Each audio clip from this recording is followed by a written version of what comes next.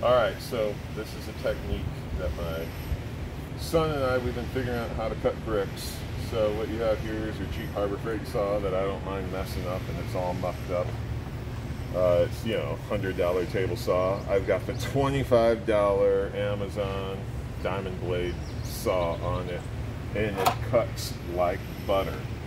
This is a wet dry saw blade. I like to cut it wet because no one likes the dust. The dust is silica, it's poisonous, and it's just better, you know, better method. Anyway, we're cutting concrete pavers today. This is quite a workout for any saw.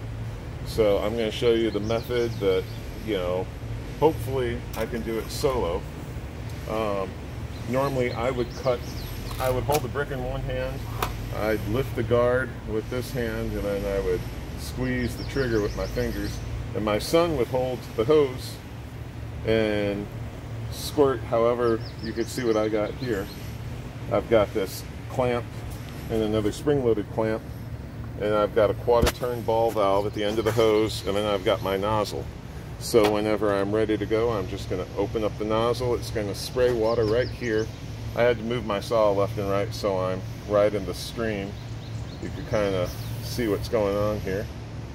And we're going to make a quick cut, and I'm going to show you guys how awesome it is.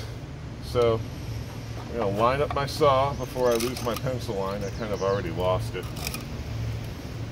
It's about right in there.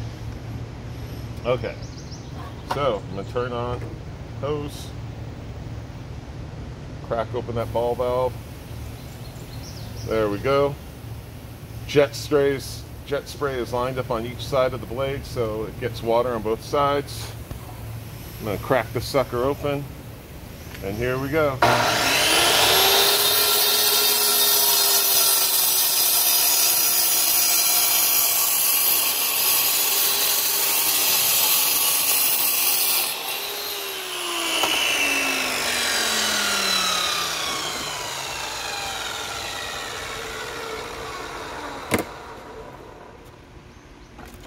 Just like that. So almost dustless. If I would have pulled this open a little bit more, I would have nailed it. But anyway, you guys get the idea. Hope this helps somebody out.